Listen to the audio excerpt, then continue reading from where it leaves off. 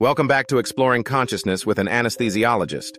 I'm Christopher Voss, MD, MS, FCCP, a board-certified anesthesiologist. Today, we'll take another step forward in our journey into consciousness. In this 6th episode, we're diving into the intriguing research on psilocybin and its potential connections to quantum consciousness and the holographic universe. Before we dive in, I want to emphasize that psilocybin is a Schedule I controlled substance in the United States, meaning it is illegal outside of regulated research environments or limited religious practices. I do not endorse or recommend its use outside legal frameworks, but the science being conducted at top institutions like Johns Hopkins University and Imperial College London is fascinating and offers significant insights into the nature of consciousness. Revisiting quantum consciousness and the holographic universe. We've talked before about the holographic universe, which might sound a bit abstract, so here's a simpler analogy. Imagine you're looking at a 3D hologram of a car.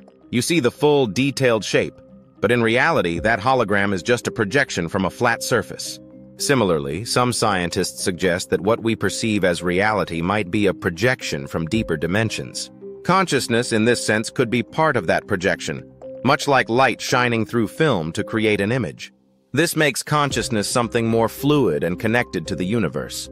We've discussed how quantum mechanics, particularly the phenomena of superposition and entanglement, could help explain how consciousness might be interconnected across the universe.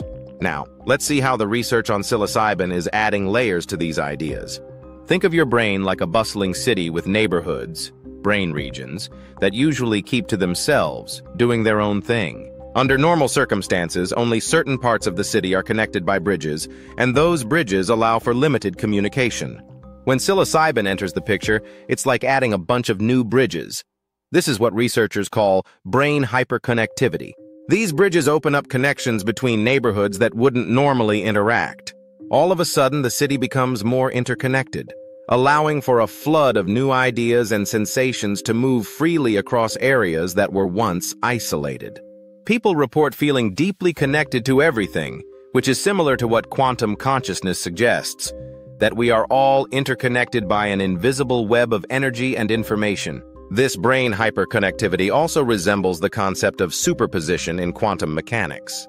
Imagine a light switch in your room that's both on and off at the same time. In the quantum world, particles can exist in multiple states until observed, much like the brain under psilocybin, where multiple brain regions, normally isolated, are connected at once, creating new potential states of consciousness. Another quantum concept relevant here is entanglement.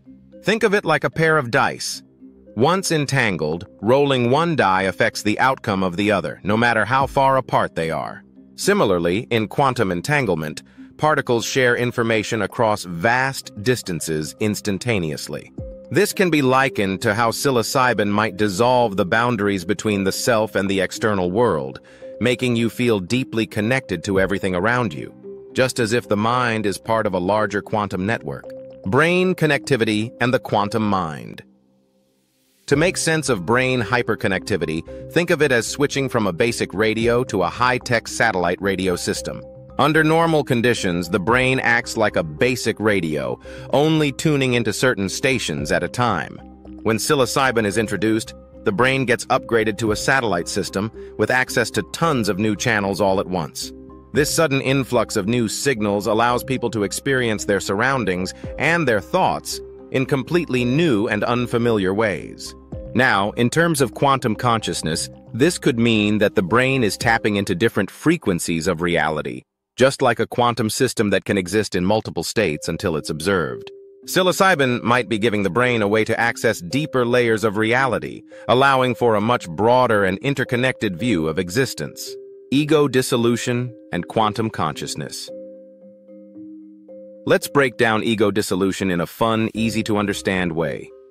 Imagine you're walking around in a virtual reality game where you have a set avatar, a character that represents you. Normally, you're totally focused on being that character, what you look like, what you can do in the game, and how you interact with the virtual world. Now imagine someone takes off your VR headset. Suddenly, the game world disappears, and you realize you're part of a much bigger reality outside the game. In a way, that's what ego dissolution feels like under psilocybin. It's as if your brain temporarily removes the headset of self-awareness, letting you see beyond your individual identity and connect with everything around you.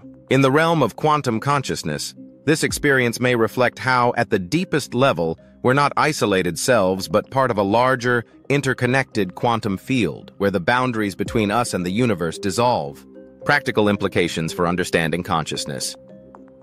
Here's another relatable analogy for psilocybin's effects on consciousness. Imagine you're in a room with frosted glass windows. You can see vague shapes and outlines of what's happening outside, but the view is fuzzy and limited. Now picture someone suddenly wiping the frost off the glass, and for the first time you can see the full, vivid landscape outside. This is what happens to consciousness under psilocybin. It's like the brain's filters are temporarily lifted, giving you a clearer and more expansive view of reality. The interconnectedness you feel under psilocybin could be similar to quantum entanglement, where particles across the universe are mysteriously connected, no matter how far apart they are. This kind of experience opens the door to thinking about how consciousness may work on a quantum level, constantly interacting with the deeper, more complex layers of reality. A cautious and scientific approach to psilocybin. Let's keep in mind that while these experiences are fascinating and offer new ways to understand consciousness, psilocybin is a Schedule I substance. It is illegal outside of regulated medical or religious settings, and more research is needed to fully understand how it works. The studies we're discussing today, led by top institutions like Johns Hopkins University and Imperial College London, show how this compound might offer us valuable insights into consciousness, but we need to approach these findings with a balanced, scientific mindset. Research on psilocybin is opening up new ways to think about consciousness, particularly in how it connects to quantum mechanics and the holographic universe. The dissolution of the ego and the brain's hyperconnected state under psilocybin provide a glimpse into how consciousness might extend beyond the self and into a quantum field. The question remains, could these findings help us unlock the true nature of consciousness and our place in the universe? As always, I encourage you to stay curious, and if you enjoyed this video, don't forget to like, subscribe, and hit the bell icon to stay updated on future discussions about consciousness. Also, for more information and to follow this journey into consciousness, visit us at medspecialists.net.